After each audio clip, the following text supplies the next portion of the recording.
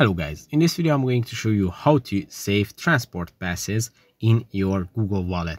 But first of all, I just want to mention, please don't forget to subscribe to my channel, because at 10,000 subscribers I'm going to show you my whole YouTube revenue statistics and my growth strategy, how to make money online.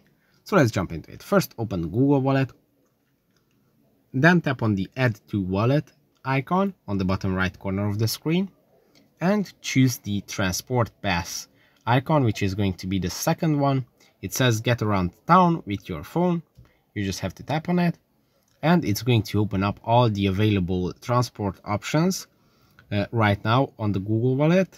Keep that in mind that it is a new feature, so not all the transport companies are available. Most of the companies from the US are available right now. From other countries, not so much, but they are going to launch all the different transport options all around the world. You can either go and scroll down the list to find yours, or you can just tap on the search icon and you can type in the search your transport company and you can add your pass here. So that's pretty much it for this video. I hope it was helpful for you. If it was, please consider subscribing and see you in the next one. Bye bye.